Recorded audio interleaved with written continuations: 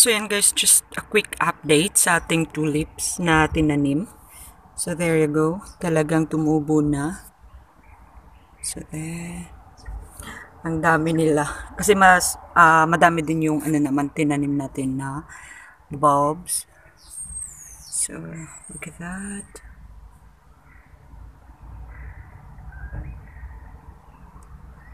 Ayan. Sooner or later, ayan, mamumulaklak na yan. So, I'm very excited. There you go.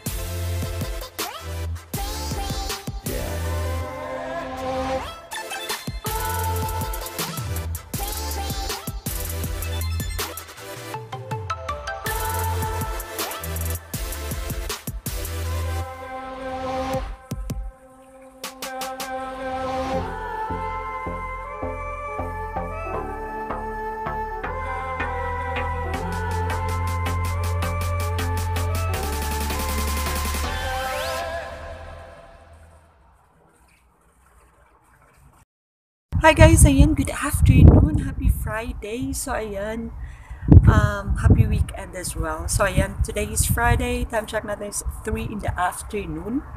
So ayan, nandito ako sa garden kasi ayan, ipapakita ko sa inyo yung aking tulips kasi talaga tawag dito, spring na, di ba pag spring talagang yun maglalabasan ng mga tulips, and if I am not mistaken sa Netherlands talaga yung parang may pinakamadaming tulips sa Netherlands ba yan?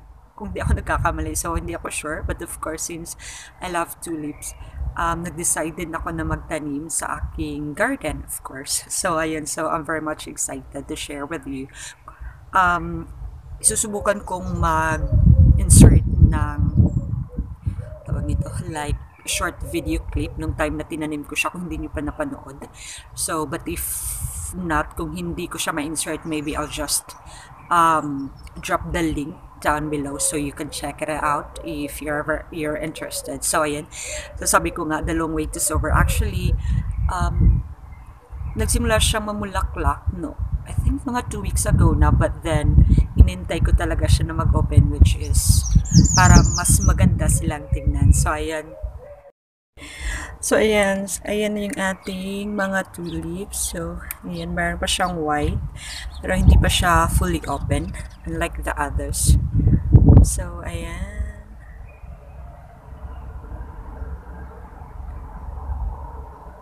So, tingnan nyo naman. Ang ganda nilang tingnan, especially na in the morning kasi napaka-sunny in this area.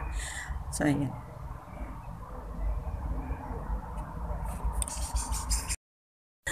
So, ayan na nga yung ating mga tulips finally. Talagang open na sila. So, the long wait is over.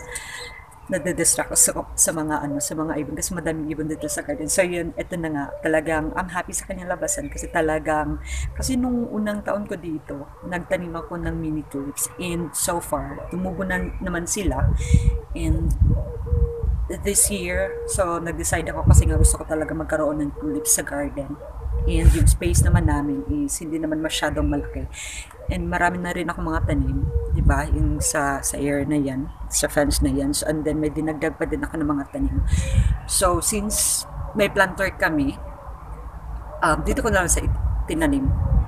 If, let's say, ang kinaganda kasi dito sa tulips is hindi siya mahirap alagaan.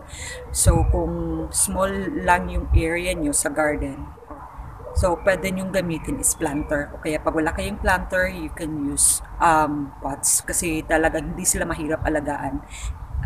Tanim nyo lang siya mga like early autumn if I am not mistaken. So, kasi parang sinunod ko lang yung parang instruction doon sa tawag nito, yung pagbili ko, may mga instruction kasi kung kailan mo siya itanim. So, hindi siya mahirap alagaan. And, yan, look at that. Meron na tayong tulips.